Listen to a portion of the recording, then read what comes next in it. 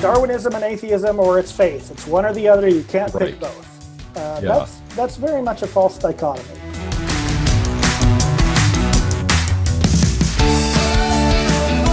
All right, so Ben, before we get into some of these other issues here that I really want to cover, I wanted to kind of set the stage a little bit and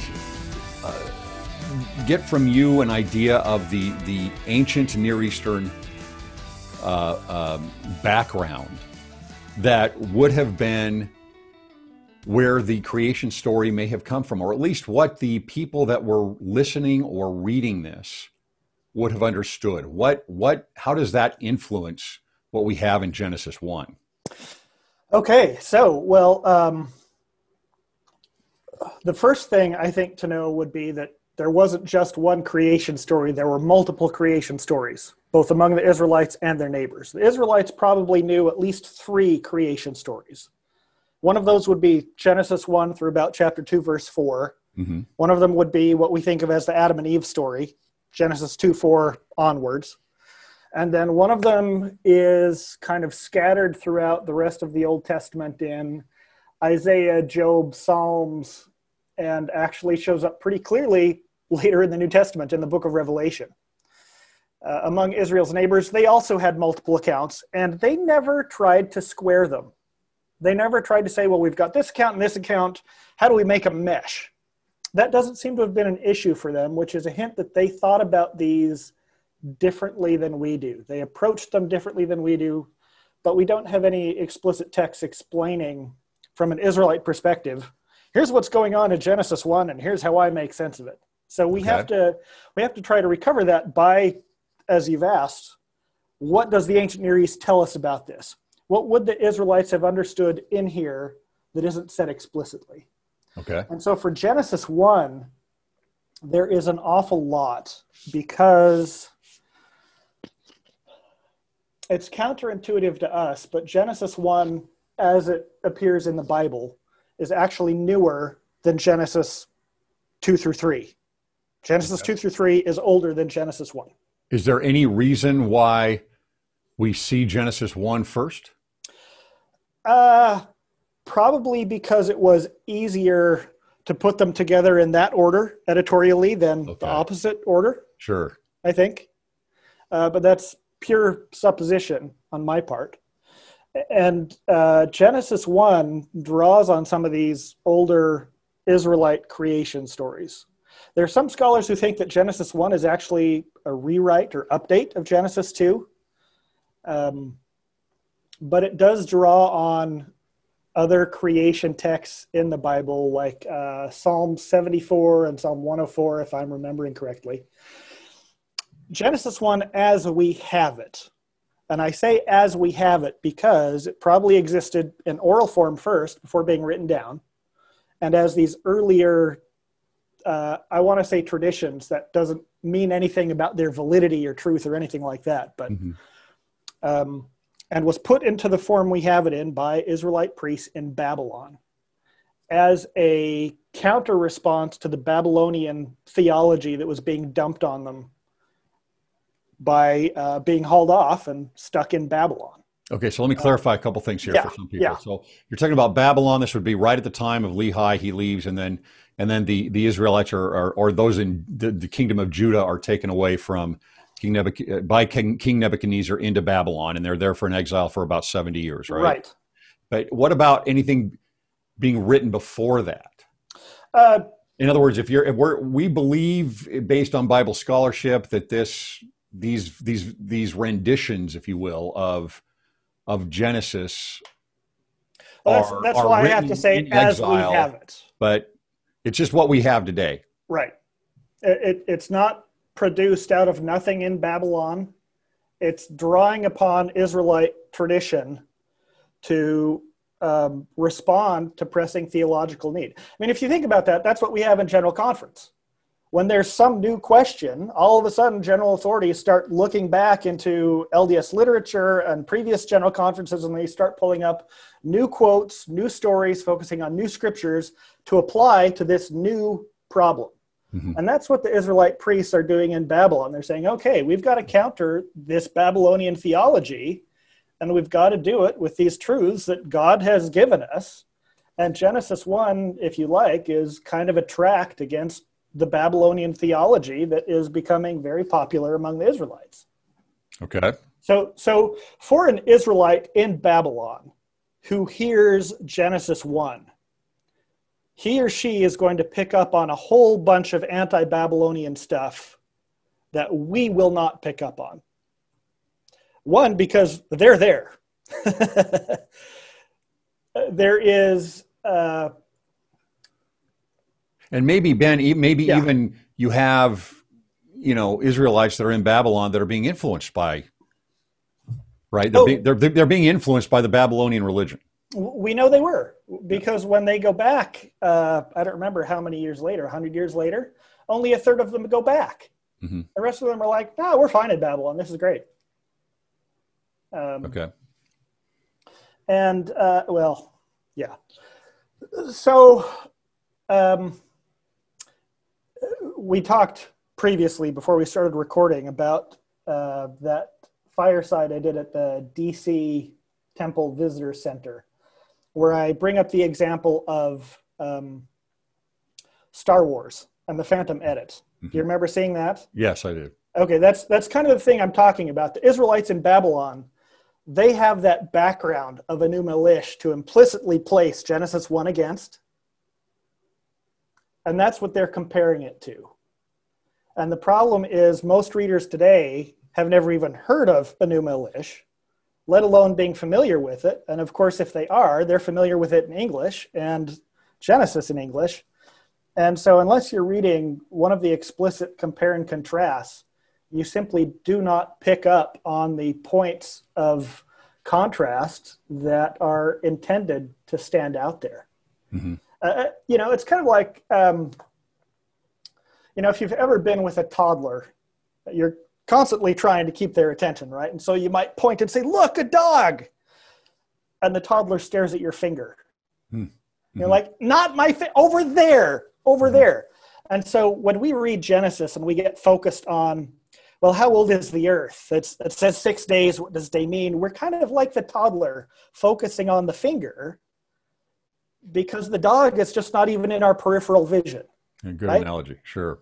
And so one of the points I make elsewhere is that for almost 2,000 years, nobody could really understand Genesis literally the way the Israelites did at the time, simply because that information was lost to us. That contextual information was lost to us. We had to rediscover the Babylonian material in the late 1800s, have it translated, and have 100 years of scholars looking at it carefully before we really started to come to a mature view of what's the relationship between these things. Mm-hmm. Because when the Babylonian material was first discovered by German Protestants, especially, Germans were not particularly friendly to the Old Testament or Jews. Late 1800s, early 1900s. Protestants in particular were not Old Testament friendly.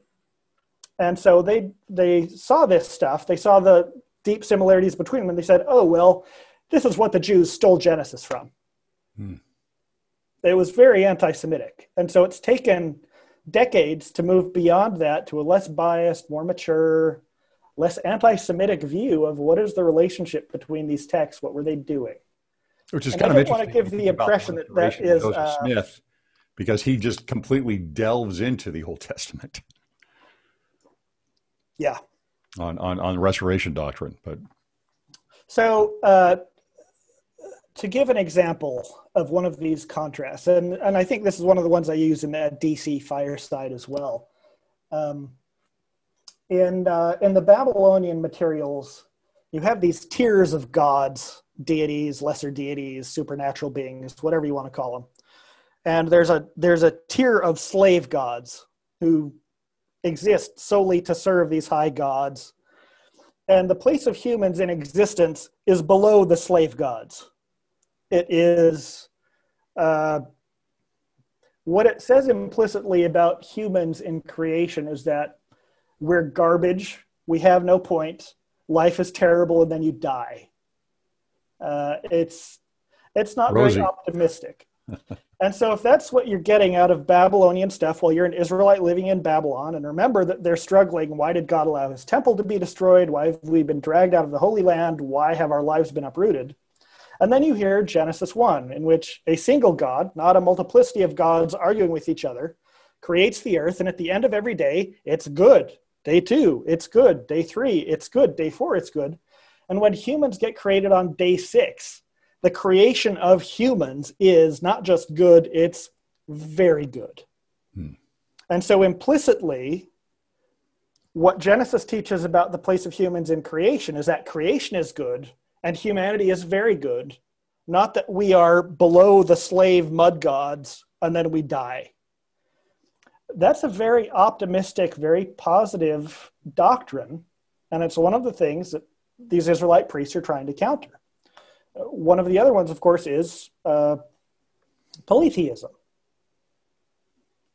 In Babylon, you have these battles between gods, and the main god could die and be replaced, and they are kind of human, and they are whimsical in the sense that they do things to destroy people at random. And by contrast, that is not what the God of Genesis 1, the God of the Israelites, is portrayed as.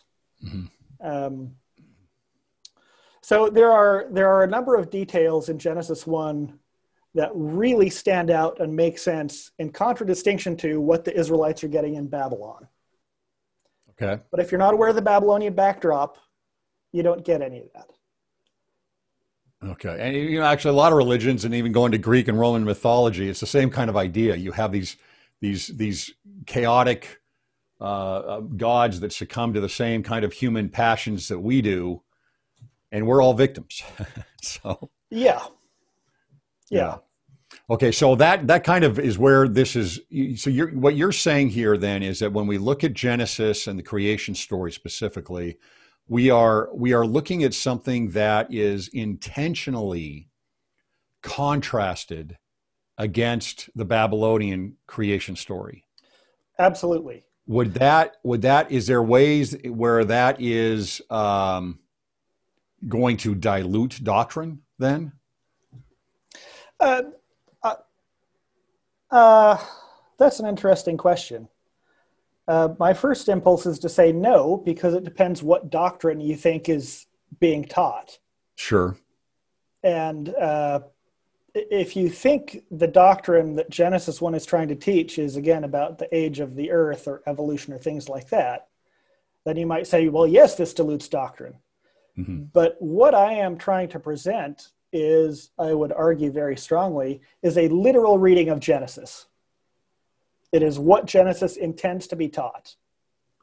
And if Genesis has no intention of saying anything definite about the age of the earth or evolution or things like that, then to look at those as the doctrines that are in there that I'm diluting is actually wresting scripture. Yeah, I guess my question would be on things like, Joseph Smith goes in and he pulls out of this, in the King Follett discourse, for example, he talks about Elohim being a plurality. Right. Right. And things like that, where, I'm just wondering if there were perhaps some places that's been looked at in what we have now as Genesis, where we can see maybe there were some changes. Are you familiar with Margaret Barker? Yes. Okay. So she goes into that kind of thing a lot, right? Where she'll go through when she can show that through the Aramaic now type script of Hebrew, where you can make points and small little changes. And so that's a big thing of what she does, and talks about how things have been changed through scribal tradition. I take Barker with a heavy grain of salt, mostly because on one or two occasions where I have checked her claims, what she says about the text is not accurate. Okay. So she's a very interesting and provocative scholar who's worth reading. But my response in the past has been, I hope she's right, but she hasn't done the work to support her conclusions. Okay. Well, she's stretching a bit. She does stretch. I think what she does, just on a little tangent here, because I've read most everything she's written, and it seems to me that, being LDS, obviously, it seems to me like she's on the right track, but it's kind of like she's throwing all the spaghetti up against the refrigerator, seeing what sticks sometimes. Yeah, because a lot of what she does, at least in biblical scholarship, is kind of new, but. Okay, so this ancient background. Now, you brought up literal things that are looked at literally. Now, you have said in the past that you want. Why don't you explain to us what you mean by a literal reading? So most often today, when people say a literal reading, by that they mean kind of a plain language reading.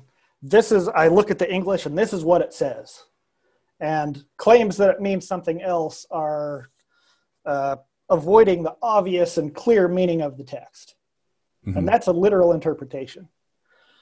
And the problem with that is, there are several problems with that. The main problem has to do with the idea that a plain text, context-free English reading of the text is sufficient to know what the text means, and that is a literal reading. So let me go at this backwards. So if you go back to Augustine in the 4th century, he writes multiple volumes on the book of Genesis that he calls a literal interpretation of Genesis. And what he means when he says that, and it's in Latin, it's actually where we get the word literature from, ad literam. What he means is not face value. What he means is according to the author's intention. And if you read Catholic and Jewish and Protestant scholars today, the meaning of literal for the last 2,000 years of scriptural interpretation has meant according to the author's intention.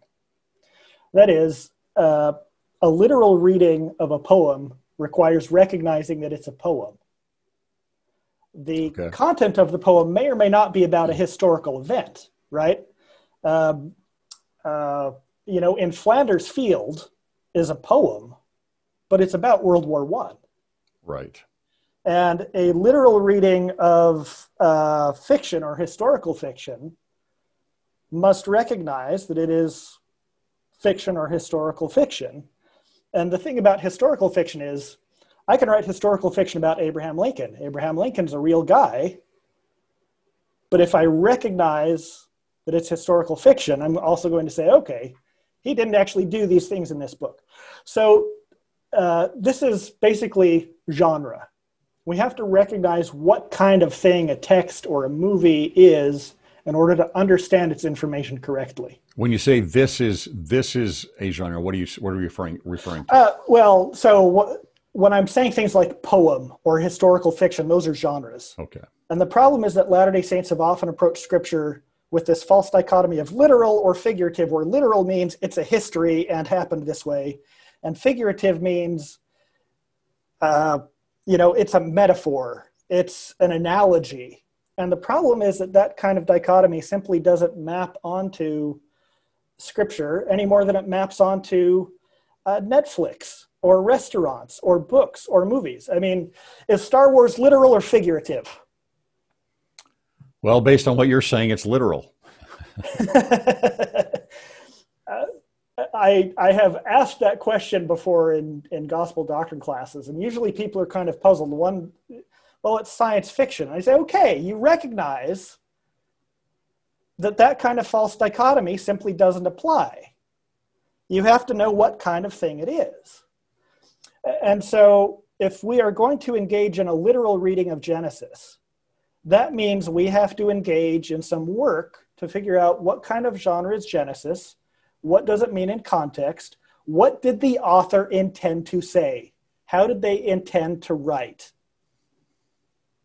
And that's not the kind of thing that comes through in a translated, context-free surface reading. And if that seems odd to you, think about other specialized texts. If you take, Joe Schmo, who might be very intelligent and well-read, but give him the Constitution and say, 'Read the Constitution. what does, I'm not a constitutional guy by any means, but, what does Amendment 15 mean? Write me up 40 pages on it. If he doesn't know the historical context and all that other stuff, he may be able to expound on it a little, but he's generally not going to capture the intent of the constitutional authors, the historical things that gave rise to the need for that amendment, how it was passed. A literal reading requires expertise. Okay. Expertise in history and ancient languages and things like that. So when I say I am giving a literal interpretation of Genesis, I honestly believe I am giving a literal interpretation of Genesis, as literal as it can be. That doesn't mean I think Genesis is history or science. It's very clearly not. But I'm not, if you read young earth creationists, their claim is that, Genesis teaches young earth creationism, and anything else, any other interpretation, is just trying to avoid what the text very clearly says. Mm-hmm. And I say, well, no, it doesn't very clearly say that. Thank you. I'll take my Hebrew and my history of interpretation, and that's not what it means. Yeah, so it's not the intent, in other words. Now, you said certain genres. What genre, then, is Genesis 1? Well, I do not know that we have a modern genre that maps perfectly onto what the Israelites might have categorized it as.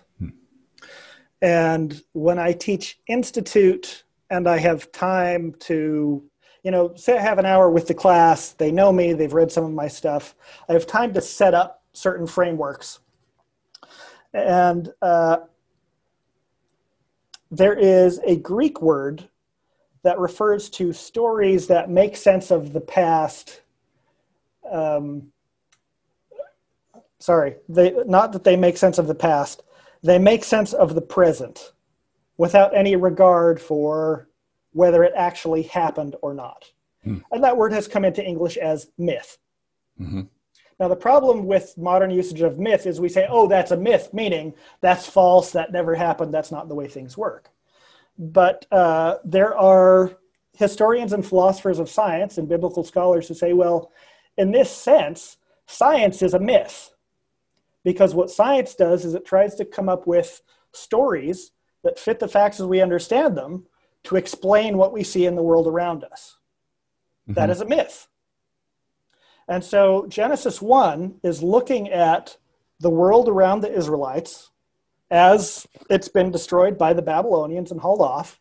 And they are trying to make sense of that in light of the facts as they understand them and to teach certain things. I've already kind of been going over. Mm-hmm. So when I say Genesis is a myth, it has very narrow and technical meaning that if I just got up in Sunday school and said Genesis is a myth, I'd get mobbed. Sure. But when I have time to set it up correctly, it's not a problem. Story is kind of the same way if we say story, because, if you sit your kids down and say, let me tell you a story, it might be about Grandpa and his mission, or it might be, Aesop's fables. Story doesn't mean anything either way. That's usually the term I use.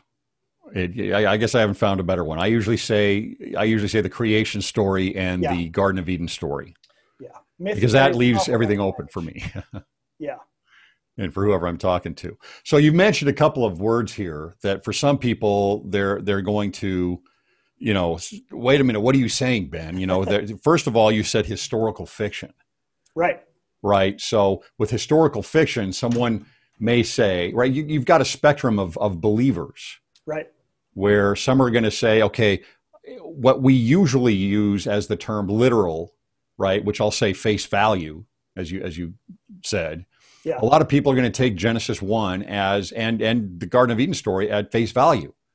And they're going to interpret it in the way that we would do it today in a modern, mostly Western, scientific environment. Yeah, post-Enlightenment, post-scientific. Post-Enlightenment, absolutely. And so on the other end of the spectrum, you might have people that are atheists or are, hey, the entire Bible is written as a myth, right? The entire Bible is written as a moral type of fake history that is not rooted in anything real at all. It's just something that can be put together as a moral guide, right? So when you say historical fiction and use the word myth, yeah, what would you say to those people on those two ends of the spectrum about that?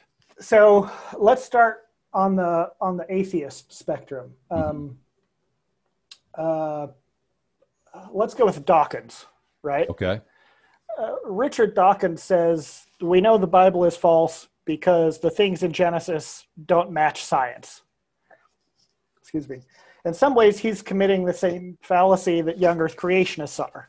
He's assuming that for Genesis to be true, it has to be scientific and it has to be accurate. Mm-hmm. And those are recent assumptions of the last couple hundred years. And he's a scientist. That's a natural thing for him. Yeah. On the believing end, some of this is just deep familiarity with Scripture and the way history gets written. One of my email sign-offs is from a Jewish professor of Hebrew and comparative literature at Berkeley named Robert Alter. And he says, history is much closer to fiction than we have been inclined to assume. A lot of people assume that history is a cold collection of facts and things as they really were. Mm-hmm. And the reality is that history writing, which is called historiography, you can study how history is written. That's called historiography. Has often changed a lot, and it does have a lot more in connection with fiction than we would like to think. And here's what I mean. If I am writing about, my dad's mission 50 years ago, I have a very limited amount of data available to me, right? And so if I am actually going to tell a story to my kids, well, I don't have kids. This is a for instance. Sure. If I'm going to tell a story to my kids about my dad's mission, and I have very limited data, there are some connecting details that I have to fill in. I will fill them in based on, well, it was 50 years ago, so he probably doesn't have an iPhone, and he's in France, so they're probably speaking French. They're going to be likely details. They're going to be, what's the term for this? I can only remember the French term, which is strange. Historians have a term for this, which is basically, how realistic is it? How likely is it? If in my dad's mission story, he encounters Harry Potter, right? That's not going to be a realistic detail of his mission in France 50 years ago. Sure. Obviously not.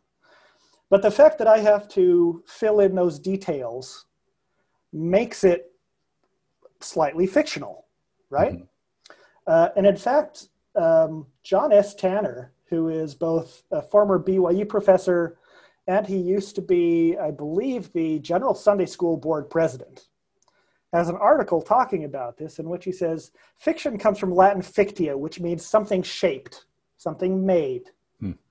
And the fact that historians always have a limited amount of data means that they are always taking that data and they are arranging it, they are filling in the gaps according to what they think is most realistic.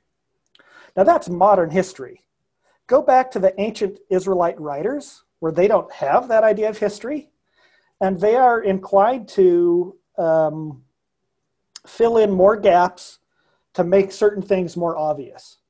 And this becomes very clear when we are reading the parallel stories between, say, Samuel and Kings and Chronicles, which repeats. Chronicles starts over with Adam and brings it up to King Saul and David and things. And then it tells some of these stories different ways to make different points. Some of the stories it leaves out entirely. And then, of course, in these stories, you have conversations between historical characters. So, David says to Saul, and then Saul says back to David, they did not have a scribe with them taking down Hebrew shorthand. Sure. Almost all Bible scholars, including the very conservative evangelical ones, say almost all conversations in Scripture have been fictionalized, simply because that is the nature of conversation. I mean, how well, So in the Book of Mormon, think about this. How do we have Abinadi's preaching, which is presented in quotation marks? Who gives that to us? Well, that would have to be Alma. And how did Alma get them? Well, he's got a really, really, really good memory. Yeah, he was present as a hostile witness. Right. And then had to flee. And while he is under pressure, weeks, maybe months later, he writes down Abinadi's sermon. Mm-hmm. Now, if I take, I'm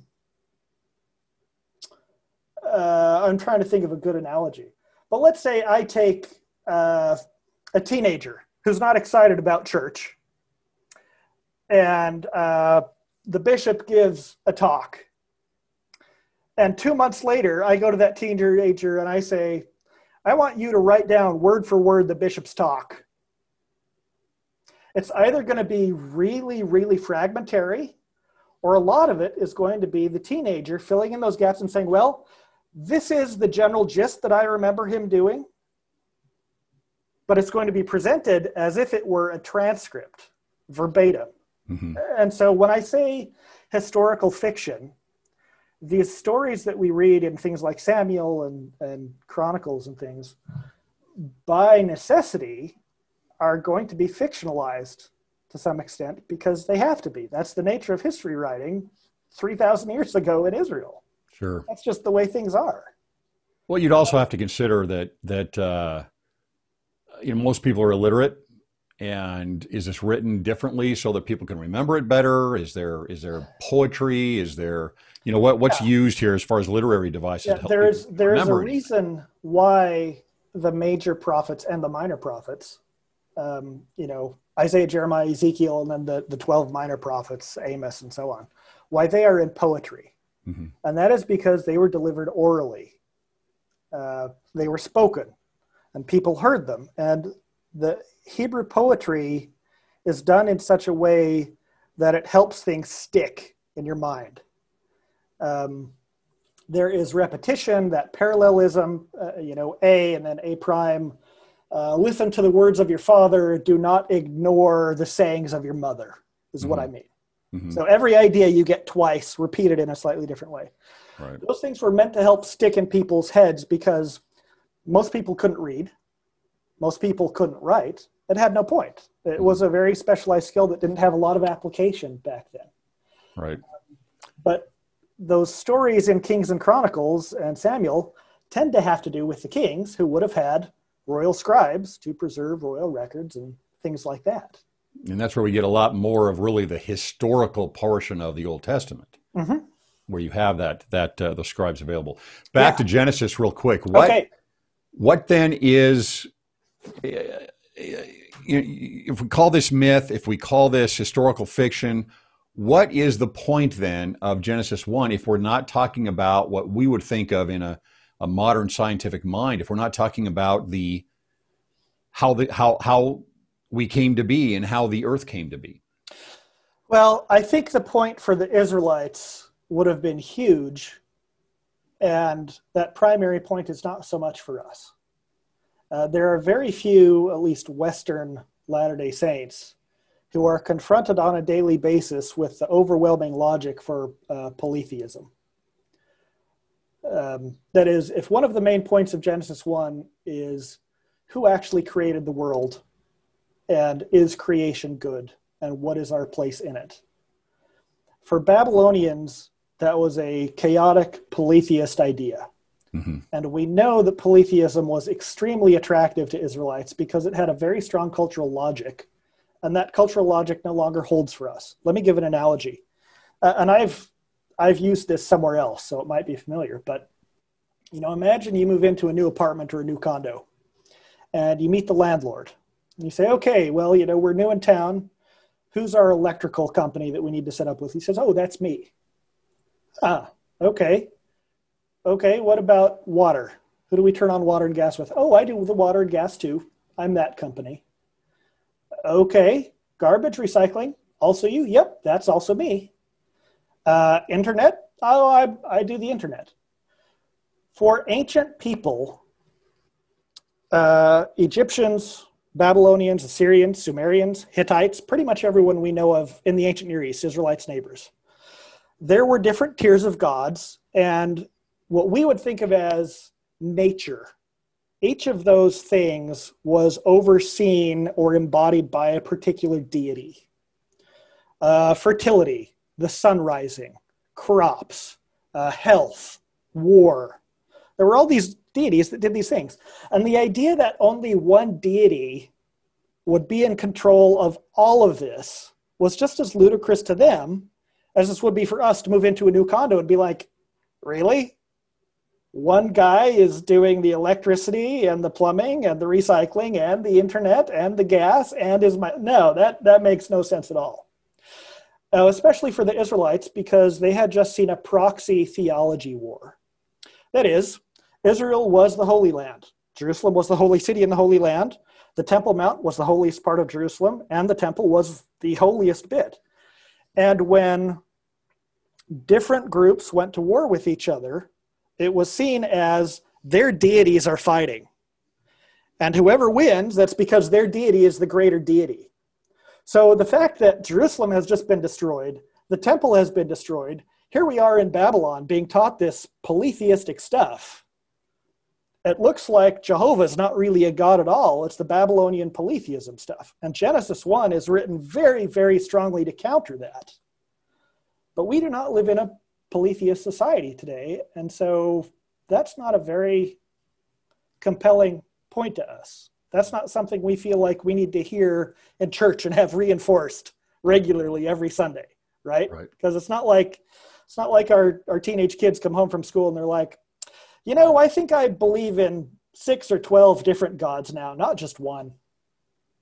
You know, there's the one controlling the sun and there's the one controlling the weather. I don't believe in this one God thing. Those are not the concerns our teenage kids bring home to their parents. But the general point that creation is good, that the God of heaven is in control, and that humanity has a definite and important place within creation, those are things that can still be very relevant to Latter-day Saints and non-Latter-day Saints today, even if the specific Babylonian anti-polytheist stuff isn't particularly relevant to us. Okay. And what we have to remember, DNC 124 teaches this, God speaks to our need.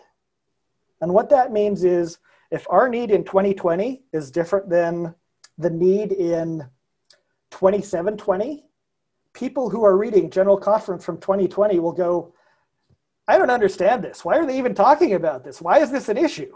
And the needs of the Israelites at that time, God spoke to those needs. Those are no longer our needs. Okay, so here's one thing, though, I would ask on that. Okay. It is at the core today of our temple worship. Right. So as far as needs today, why would we have the creation story in the temple? Because of what I call the principle of adaptation. That is, and this will date me a little, but, you know, I think you'll get it. I don't know about younger listeners, but older ones will. In some sense, God is like MacGyver or the A-Team, and that he takes what is available and readapts it for a new purpose. He transforms it. I don't think Genesis, as given to the Israelites in Babylon, has the same meaning as the temple intends it for us, because it has been reappropriated and adapted for a new and much more relevant purpose. God has MacGyvered it, if you like, which is not to say it's totally unconnected, because it's not. We know that among the Israelites, Genesis 1 was recited during particular animal sacrifices in the temple, in the Israelite temple. And I think setting adaptation aside, or maybe expounding on what purpose it serves, I think what we get in the creation is a narrative context that is a macrocosm. That is, we start premortal existence, pre-creation, and that narrative takes us through creation, through life, all the way up through death and re-entering God's presence. Mm-hmm. And I think it is very natural for a inspired temple ceremony that needed that macrocosm to bring in the creation narrative from the Bible, especially since it was echoed in Moses and Abraham. Mm-hmm. And I've talked about those things at length elsewhere. But I think if we go to the temple expecting to be taught new and secret facts about history and science in creation, or at least things of that nature, I think we're really looking beyond the mark. We're looking in the wrong direction. We're looking at the finger instead of what the finger's pointing at. Mm-hmm. Now, it seems to me that so, for example, here's how I kind of see this now. We're jumping a little bit ahead, but sure. It wouldn't be surprising. This is, supposition to some degree, well, to a large degree on my end. Oh, this is all supposition. Yeah, but look, you've got Moses, who's at the head of a dispensation. Right. You've got Abraham, who's at the head of a dispensation. And you've got Joseph Smith, who's at the head of a dispensation.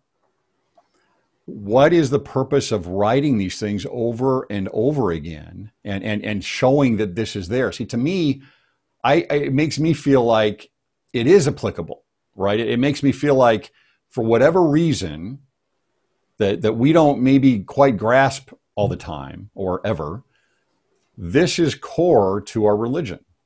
And when a new dispensation is brought in, and again, as I've said to you previously, there's a vision that's given.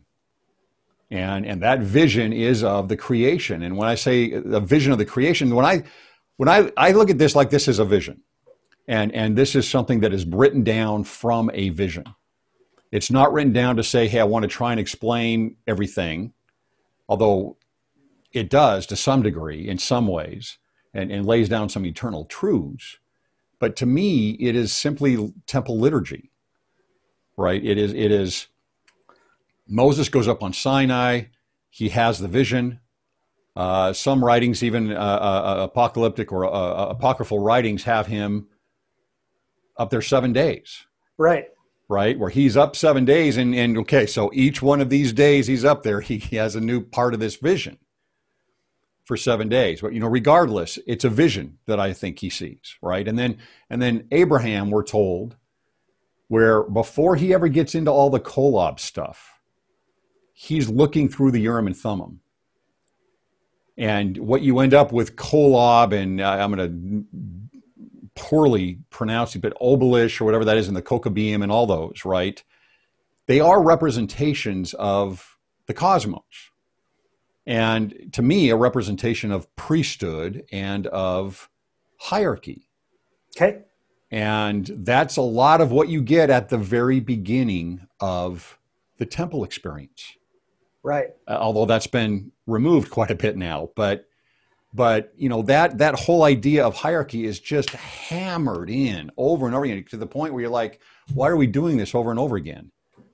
And yet that's kind of what you get with that. And he's in a vision when he sees that. He's not writing down, as Clark or others have written down in some of their writings, is some type of a non-heliocentric type of a cosmos. He's not doing that. He's writing down a vision, I think. He's writing down what he sees, and this is symbolic. It's the same idea of what we get with Lehi's vision, right? When I don't think most members of the church, and I use that because everyone's familiar with it, believe that there is actually a place, a geographic place, where people are grabbing onto a rod and walking up to a tree of life. And on the other side of this big gulf, there is a big and spacious building that's lifted up, right? And yet, there are real characters, real people in it, right? They're Lehi, Sariah, Laman, Lemuel, Nephi, Sam, right? They're real people that are in it. But it's a vision.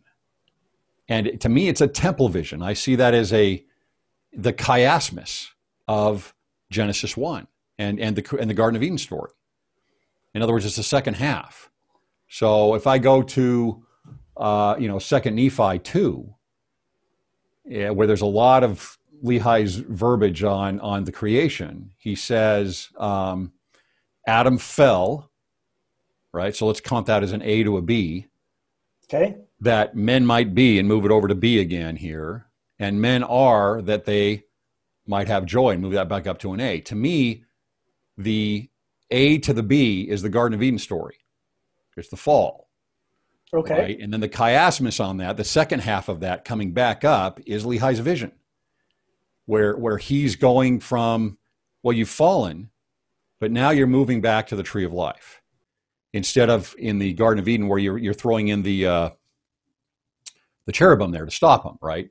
And so you have a vision there that is revealed, and why would that need to be revealed? To me, it seems like this is because this is the core.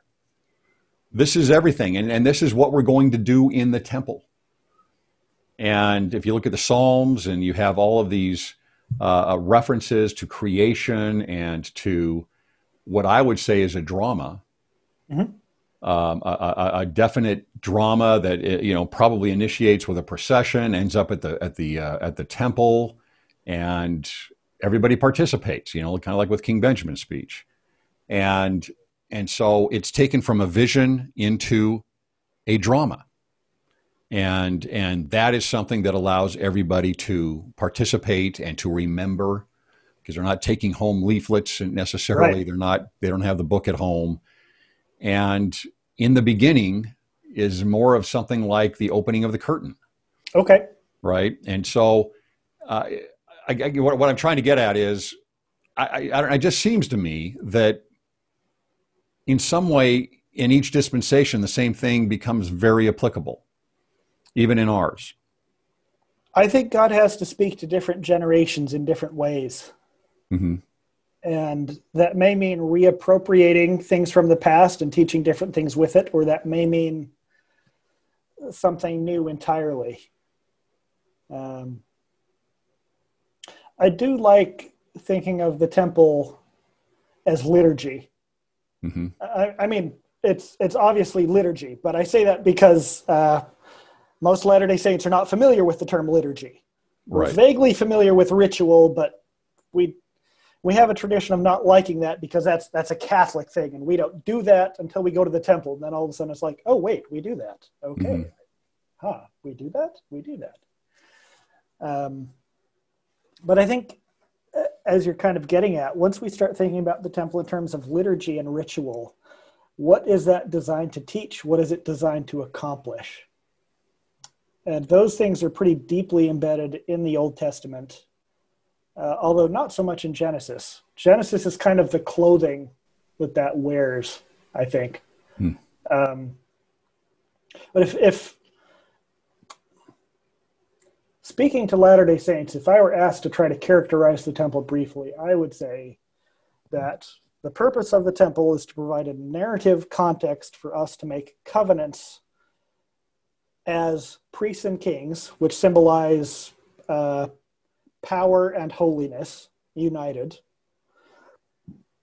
And then those covenants enable us to do a ritual ascent into God's presence.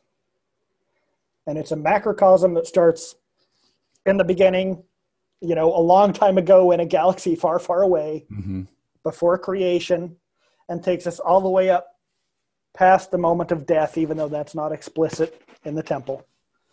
That's the purpose of the temple. Covenants that turn us into priests and kings, queens and priestesses. The things we see in there are a narrative context, by which I mean we could go in and just make covenants. Baptism has no narrative context. You go in, you get baptized, there's a talk, you're done. We could do that in the temple.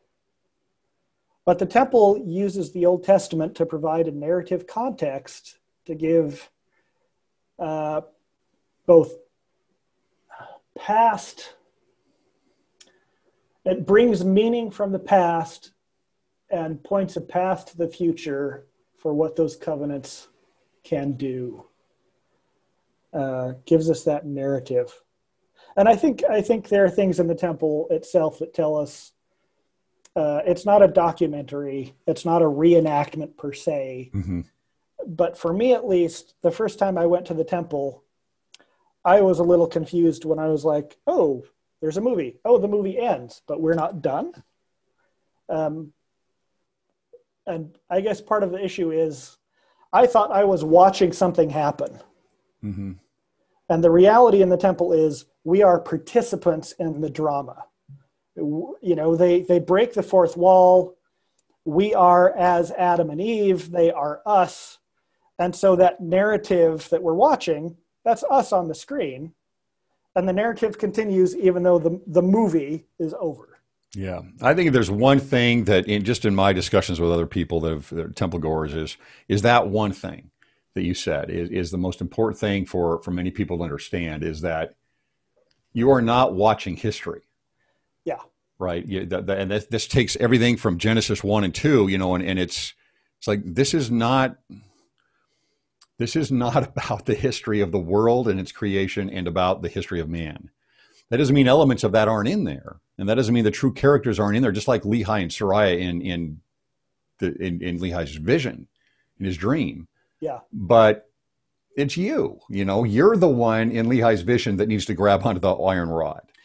And in that sense, you know, the story is told in President Hinckley's biography by Sherry Dew about how in the 1950s they were building the church in Switzerland, the first one outside the US, and they had this technical problem of how do we do this to people in a dozen languages? And it was President Hinckley who came up with the idea of doing film with different languages, right? Okay. But I think in some sense, having the temple presented to us with a film, especially now a film with music and special effects, misleads us into thinking I'm watching a movie, and moreover, I'm watching a documentary. Yes. As opposed to, I am participating in a ritual drama. I think without a film, if you go to a live session at Salt Lake, or I think they're live at St. George too, still, aren't they?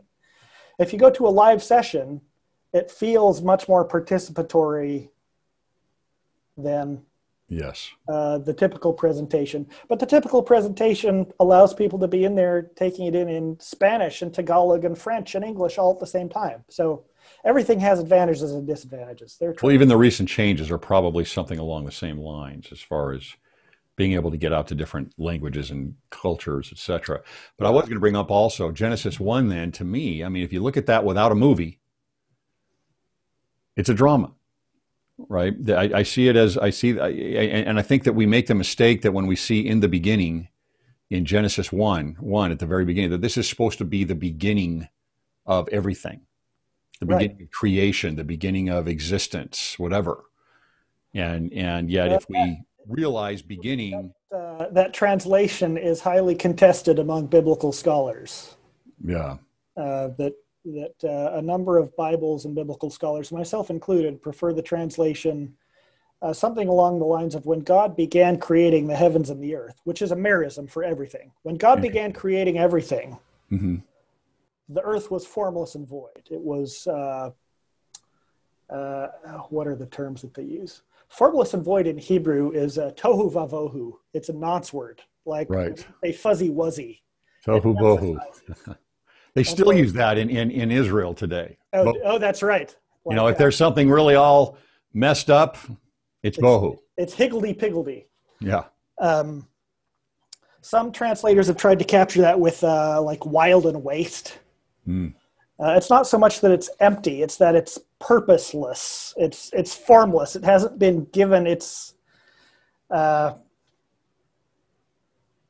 point yet. Right. Drawing heavily on John Walton and his ideas about functional creation. I'll have to look him up. I'm not sure if you're familiar with that, but no, I'm not. John Walton's series on the lost world of Genesis 1 and the lost world of Genesis 2 through 3. He's an evangelical Bible scholar. I reviewed his book for the Mormon Interpreter a couple years ago. Okay. But his take on Genesis 1 is very interesting and also highly disputed, where he says the problem for modern people is we think of creation in terms of physicality. Something exists when you can touch it and poke at it and move it around. Mm-hmm. And he says there's good evidence from the Bible and the ancient Near East that for these ancient people, existence was not physicality, but having a purpose and a name. And so you could actually go touch something that didn't exist, like the desert. The desert is described in Jeremiah as bohu, or tohu, rather, because you can't grow anything there. It doesn't do anything. It's functionless. So from Walton's perspective, when God creates, it doesn't have anything to do with matter. It has to do with, use the analogy of programming a computer. Your computer's already there. It's built. God is giving it the software and turning it on. He calls this functional creation as opposed to physical creation. So does he believe in creatio ex nihilo? He does, but he doesn't get it out of Genesis 1. Okay. It comes out of Proverbs and Psalms, and some other things. Okay. Well, let me move here and move us along a little bit, because I want to make sure we get into some of this other stuff that you've really focused on in your research and study here, and that is science versus Genesis, right? And looking at that throughout the history of the church, right. So going back to the time of Joseph Smith, I don't know if you've looked closely at that, or as you go through time in the church and you have other, Parley P. Pratt and coming up to Talmage and B.H. Roberts and Richards, and then you get into something maybe a little different, right? Where you start going into Joseph F. Smith and Bruce R. McConkie and Joseph Fielding Smith. And boy, how much time do we have? I would not, so if we just capsulate that a little bit, you have mostly people that have a scientific background, starting off more in the 19th to early 20th century. Right. And then you have those that aren't, that start to say just a few different things. And by the way, those books, people don't realize sometimes, Mormon Doctrine, Doctrines of Salvation, Questions to Gospel, what is that? Answers to Gospel Questions. Yeah, questions. Yeah. I don't know about the latter on that, but most of those were not written by prophets, so to speak. They were not prophets when they wrote them. At least. In fact, I think Mormon Doctrine, I don't think Bruce R. McConkie was even an apostle yet. He was a 70 when that was published. Yeah. And obviously disputed among the brethren too. Right. But where, just we don't need to go into all of their what they've taught or written about, but can you give us a kind of a basic idea of the narrative of science versus fundamentalism, we'll call it, or face value at Genesis? So I'm much stronger there with 20th century LDS history than the late. Okay, let's go there. Because that's what my dissertation is on. Pretty much every Latter-day Saint interpreter I have ever read, late 19th century up to the present, makes an assumption which is unjustifiable and was culturally inherited. And this assumption is called concordism. That is, this assumption, concordism, assumes that what Genesis is trying to convey is facts of a scientific nature. Now, it might be doing it in metaphorical or poetic terms, but it's facts about natural history and the physical origins and history of the earth. And I have a video presentation I did at UVU a couple years ago, kind of about the history of concordism and where it came from and why it's rejected by a lot of Bible scholars today. But pretty much all Latter-day Saint interpreters have gone with the idea that Genesis and Moses and Abraham and so on are speaking about the physical origins of the earth.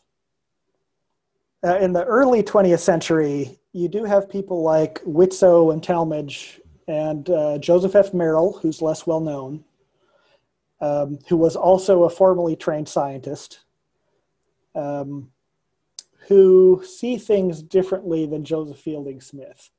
They do not share all of his assumptions, although they do share concordism with him. And they spend a lot of time arguing, a good bit of it in public, actually.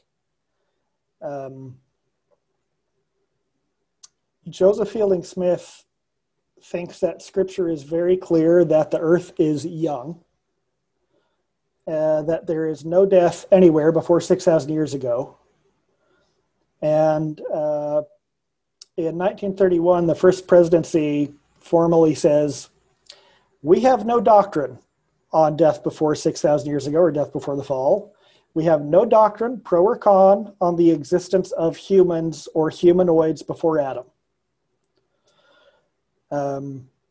But they are all reading Scripture a little bit differently because they have slightly different lenses, interpretive assumptions that they're reading it through. And James E. Talmage and B.H. Roberts, who was not a trained scientist, but also read differently than Joseph Fielding Smith, they both die in 1932. And Whitsoe and Merrill, the two scientific apostles, die in 1952. Talmage dies in 33, not 32. I'm getting my date slightly wrong. And then in 1954, so 2 years after the death, Fielding publishes his Man, His Origin and Destiny, which was a manuscript he had written decades earlier, and finally did not have opposition in the quorum, and he publishes it. And in that book, he takes a very hard perspective that the testimony of the prophets are absolute facts. Because when God speaks to a prophet, that prophet is basically getting a view from the divine encyclopedia. And so he read Scripture as if it were science. And he made some small concessions on the side to, well, of course there are metaphors and parables, but he didn't really believe in genres. He didn't really accept, let me rephrase. He argued very strongly, assumed very strongly, that plain reading was all that was necessary. We didn't need languages, we didn't need history. As long as the language was sufficiently clear, that's all we needed to interpret Scripture. And on that basis, Genesis and other LDS Scripture required honest believers to accept a young earth and the death of dinosaurs in the flood and a whole bunch of other things like that. Well, from the 50s through the 80s, Smith's views are very, very influential. They're amplified by his son-in-law, McConkie. And because of some changes around that time, that's when correlation really comes into being and starts kind of standardizing church stuff. Their views become de facto orthodoxy. We're still a little bit in that, aren't we? I mean, if someone goes out and starts to really say, okay, I'm going to start really studying the gospel. Now, Mormon doctrine, not so much anymore because it's out of print. But it's their assumptions dominate the church, even though they're not attached to their names. They dominate the way we teach kids Scripture in seminary, the way we write our manuals about Scripture. They are pervasive. It's what's repeated. Yeah. And so, well, let me cut out a lot. So when I make my presentations about interpreting Scripture and what Genesis means and evolution, I have been somewhat surprised to find as warm a reception as I have among professional seminary institute teachers, BYU professors, and so on. There is also a good bit of pushback from very conservative or traditional people who tend to hold to kind of simple assumptions about, well, God speaks to a prophet, so it's true, so it's fact, so why are you rejecting Joseph Fielding Smith? And I say, read the history. The first presidency rejected Joseph Fielding Smith. Talmage and Whitsoe and apostles rejected Joseph Fielding Smith on these things. There is no settled doctrine on this. There is tradition that's been really strong since the 50s. But I have been very surprised at how well people respond because it helps them make sense of things. It helps them make sense of Genesis and the temple. It helps them make sense of the history. And it means that evolution and science in general don't become nearly as much of a stumbling block as Smith and McConkie and some others thought they were. Mm-hmm. So I am not, I spend a lot of time talking about evolution in church history, not because I am a great defender of evolution. I don't really study evolution as a scientific topic. I study it as a theological and historical topic that is connected to fundamentalist and inerrantist assumptions people make about prophets. Mm-hmm. So I'm mostly trying to remove evolution and science as a stumbling block to faith, as opposed to arguing that they must be true and you must believe them because this is what science says. And would you say that that tradition that is more Fielding and McConkie, it's also couched in a broader Western, especially, well, just Christian tradition, which is it's Darwinism on one side and it's the Bible on the other. Yeah, it's Darwinism and atheism, or it's faith. It's one or the other. You can't pick both. That's very much a false dichotomy. There are numerous extremely devout Christians who are also highly lauded scientists. I mean, the head of the National Institute of Health right now, whose name escapes me, but he's the guy who mapped the human genome. He's an evangelical Christian who has written books about Darwin and evolution. It is possible to square these things, but our tradition has not shown us how that's possible. And I'm trying to recover some of that. Now, how did this happen? Very briefly. And I'm giving a very, very simplified version here, but among other things, Joseph Fielding Smith read Christian fundamentalists, Seventh-day Adventists. Way back in 1926, he's already pushing some of these books by Christian fundamentalists and Seventh-day Adventists on his fellow apostles, especially people like Whitsoe and Talmage. And we have letters back and forth between them where they are reading these books and they're saying, it was a good defense of the Christian faith, and that's wonderful. But their claims about geology and biology are not well-founded.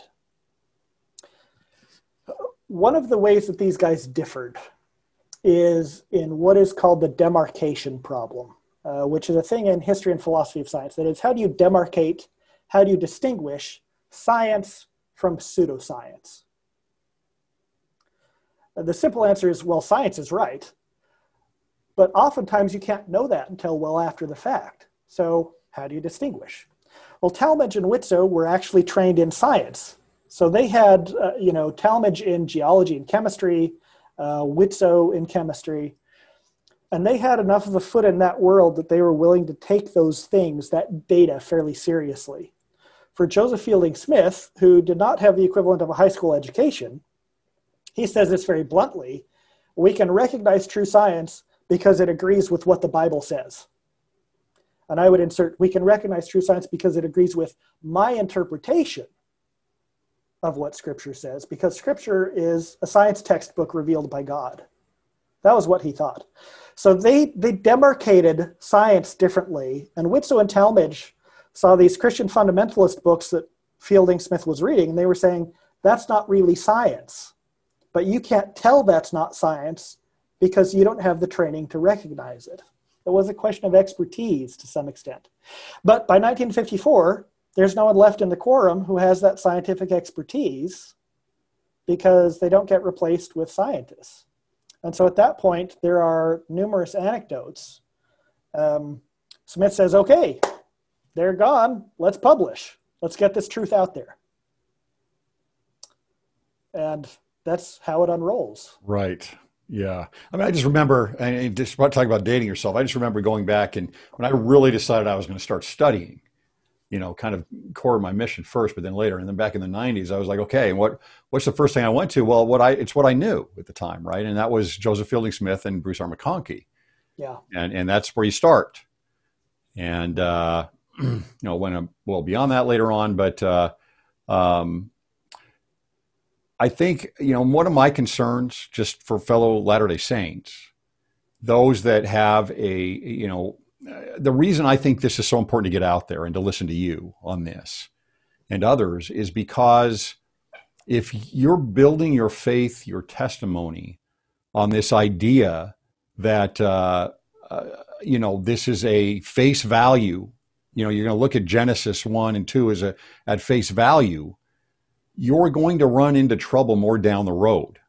Very much so. And so you need to kind of take that hit a little bit and say, okay, well, because all of us, we all want to protect our testimonies. We want to protect our faith. And that's important to do. And you have natural defenses for that. Yeah.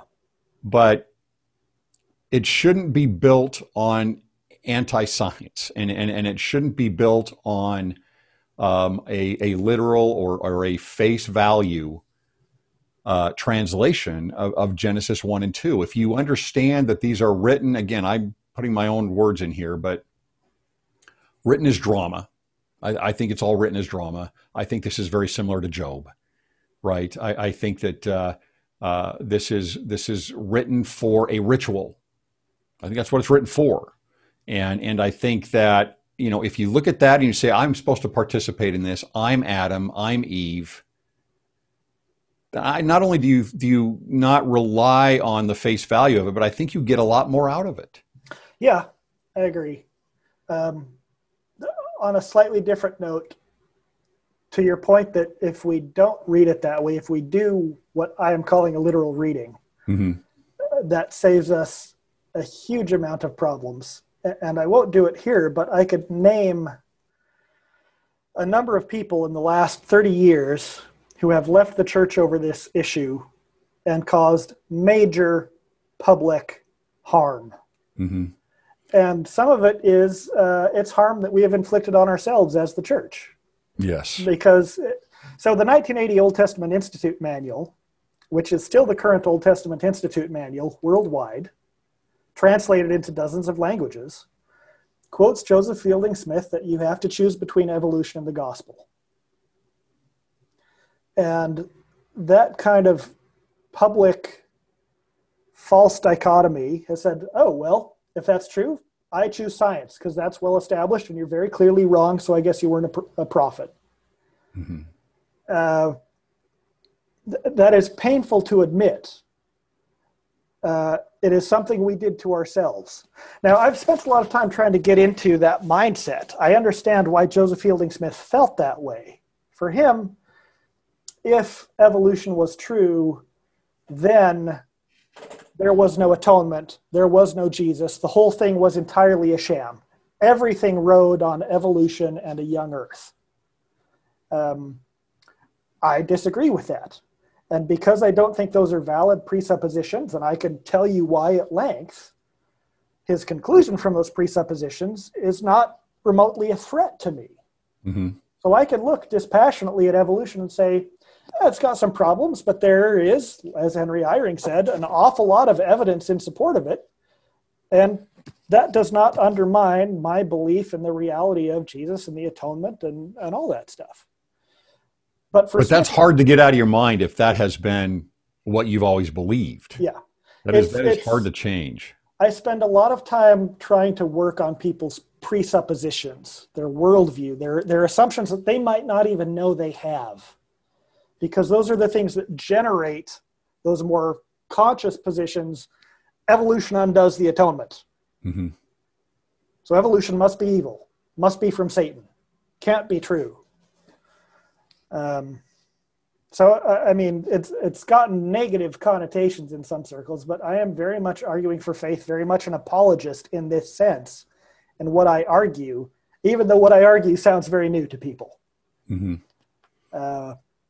And I'm fortunate that I've been allowed to present aspects of this at the Sperry Symposium, at Education Week at BYU, at the FAIR conferences, very orthodox, vetted areas where I can introduce these ideas in a safe place that has been vetted, Right.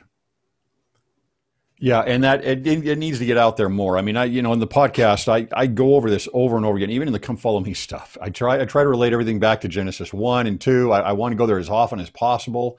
I think people should, but I think that one of the interpreters that I use in scriptures and trying to help people see through one of those lenses, as you say, is this idea of temple imagery and drama. And if we can look at some of this as, hey, this is how we participate in this.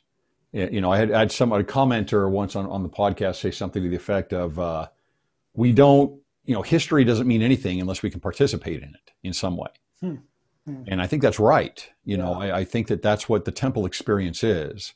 And it's, this is about covenants. It's not science. It is theology. And theology isn't going to be written in the same way that a science textbook is going to be written. I have one more question for you here before we end. Is Is there any additional, as you would say, even today, more of a Jewish context, or how the Jews might look at Genesis 1 as compared to us? There's a saying, 2 Jews, 3 opinions. That is, there's rarely a single Jewish perspective on anything. Sure. But given that the Old Testament, the Hebrew Bible, is their book, and they've been reading it pretty closely for an awfully long time, mm-hmm. One of the things that I remember is there's a famous Jewish commenter from the medieval period named Nachmanides, and Nachmanides says nothing in Genesis is literal. Yeah. There are also Jewish fundamentalists who are young earth creationists. But, you find much of what I have learned about Genesis that I've tried to recite here has come from reading Jewish scholars and Jewish sources, simply because they have this long tradition of reading scripture very carefully, paying attention to details, and inquiring into those details. Why is this the case? Why is it like this and not like that? If you've seen, I don't remember if it's one of my fireside videos or one of my posts. It's my recent post about how long were Adam and Eve in the garden. Mm-hmm. The conclusions I come to in that post do not come from science or Jewish scholars. They come from paying very careful attention to details in the temple. And they're not details that are particular to this or that film. They're not representational details that the director had to pick about, deliver the line this way or whatnot. Right. There are, if we pay attention, we learn a lot. And that's something I've picked up that's very simple, but from Jewish scholarship and approaches. Yeah. Appreciate that. Well, Ben, really appreciate you coming on here and giving us, filling in some gaps here, I hope, for a number of people here. And again, if you're someone, not you, Ben, but, the listeners here, if you have had a strong testimony that is built off of a literal or face value reading of Genesis 1 and 2, just consider this. This is not something that is a threat. Right. That's the message I would want to give on this. This is not a threat to a testimony. Right. This is exactly the opposite. This is very faith promoting, and I think allows you to have a little bit more context and enriching understanding of what's going on here with Genesis 1 and 2. Ben, anything else you wanted to go over quickly? Well, I should say 2 things. One, I love this stuff. Mm-hmm. I mean, let's see. I think I've done 12 years of grad school working around this stuff. Okay. That I got into through the Old Testament, and I did 6 years in Chicago in Semitics to get at the Old Testament, and but this is fascinating stuff. It's really interesting. It gets you into the scriptures, and it's very rewarding. And the second one is, this may not be necessary to say, but I will do it anyway, just for clarity. The things I say about Joseph Fielding Smith and Elder McConkie and so on, that they were wrong about certain things, doesn't undermine my respect or faith in them as apostles and prophets. Because being an apostle, being a prophet, being president of the church is not a theological guarantee that God will never allow them to say anything that's incorrect. What that is that when God chooses someone as an apostle, he gives them authority to steer the church. He does not download the mind of God into their own mind. There is plenty of diversity of thought among apostles. So I argue with Joseph Fielding Smith all day long, but at the end of the day, he's still a prophet. God chose him to lead the church and make decisions and do certain things, and I believe and respect that. But he's still wrong. Right. That doesn't undermine his prophethood. Right. I appreciate that clarification. Yeah. Yeah, exactly. And it's kind of like, who was it? It was Eyring. A few years back, he was talking to a reporter about how discussions go among the apostles.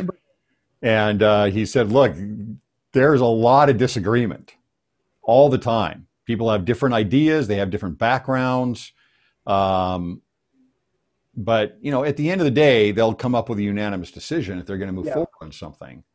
But that's how it works, right? They all have different ideas and they have different backgrounds, and they're very special men that are doing their best to move things forward and be trying to allow themselves to be open for inspiration.